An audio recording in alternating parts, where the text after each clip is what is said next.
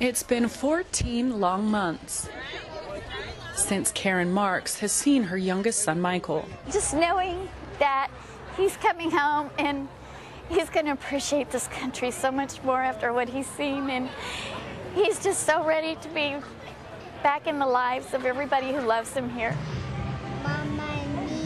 Loved ones like Marshall Duggan. You turned 4 when Mama was in Iraq. Marshall's marked his calendar every day for the last year his mother's been away.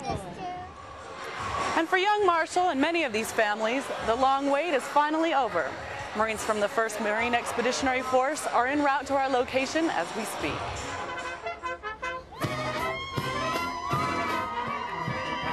And then the buses arrive.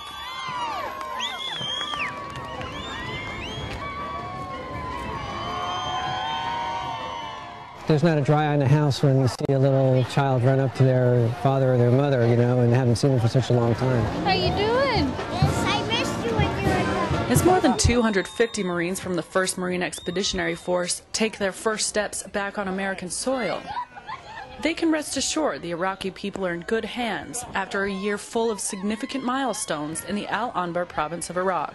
You saw the look of these people on election day, and you see the look when they take their kids to school or when they go to work in the morning. I mean, they don't think about the violence anymore, at least in Anbar and most of the rest of the country.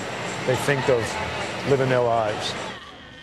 Major Meredith Brown was able to focus on her mission in Iraq, knowing her family was safe at home supporting her. Getting to talk to my little fella every day, it helps to boost morale and to let you know that you can focus on the mission because everything at home is fine. This was the final group of Marines returning from Operation Iraqi Freedom to Camp Pendleton, where they can now take some well-deserved time off with their loved ones. Marine Corporal Jenn Calaway, Camp Pendleton, California.